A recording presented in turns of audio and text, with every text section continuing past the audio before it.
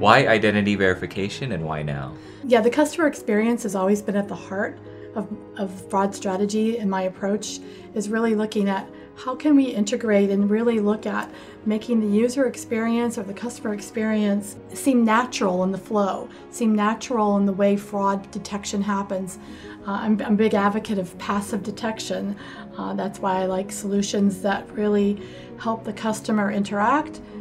What's been exciting in fraud is about 25 years ago, fraud was the first technology to really develop neural networks and use machine learning.